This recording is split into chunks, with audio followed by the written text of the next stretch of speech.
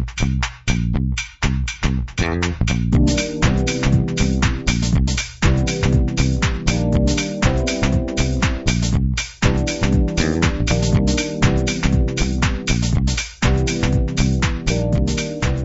you, Alan.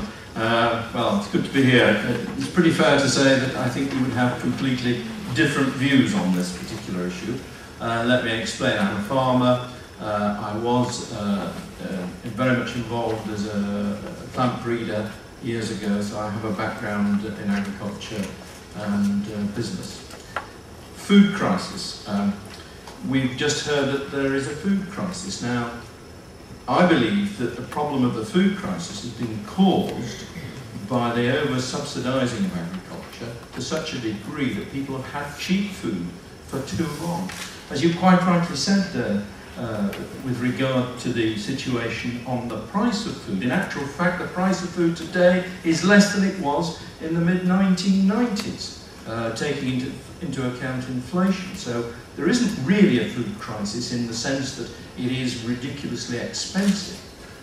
I'm a free marketeer and I believe that agriculture can survive, certainly in the United Kingdom, without subsidies.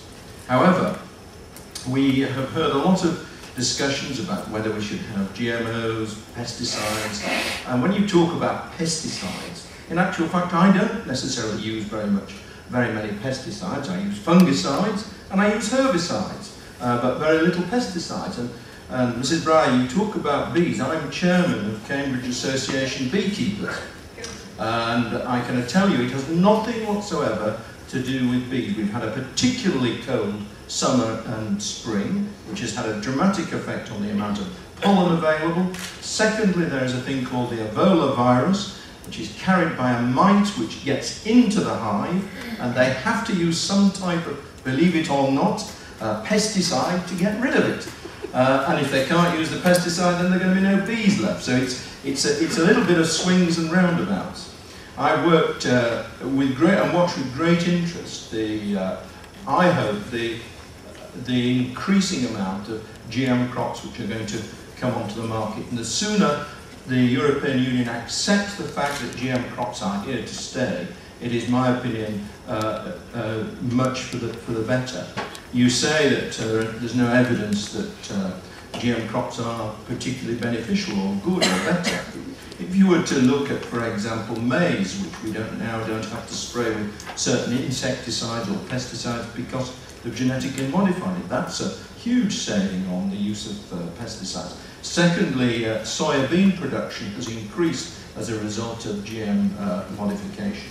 But probably the most interesting phenomenon would be, and I know that they're working on it very much in Canada, on canola. If we can have a nitrogen-fixing canola, which could then be used as a biofuel, because it would be cheaper, you would use less energy inputs, and then just think of the opportunities for society that would create.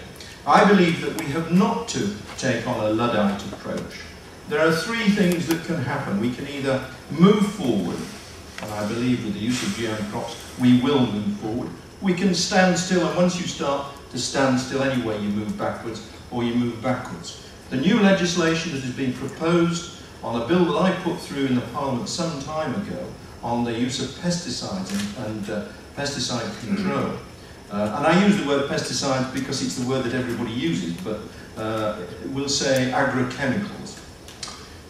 It is pretty fair to say that if we get rid of all the agrochemicals that are proposed, then food production will drop by varying reports between 25% and 50%. I think probably 50% is a bit high, but even if it drops by 10%, think of the knock-on effect that's going to have within not just the European Union, but right across the world. Because surely, and I am a co-chair of the WTO panel that meets in Geneva, 152 countries there. If we are going to put in place legislation in the European Union, we cannot accept imports coming into the European Union which have been treated with chemicals which we ban within the European Union. And think of the knock-on effect that will have across the world. And I think it would be an absolute disaster.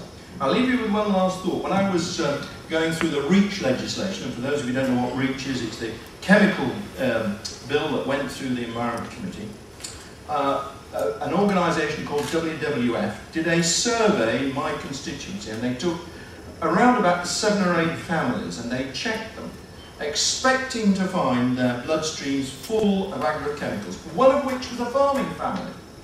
And at no time did they find any agrochemicals in their bloodstream.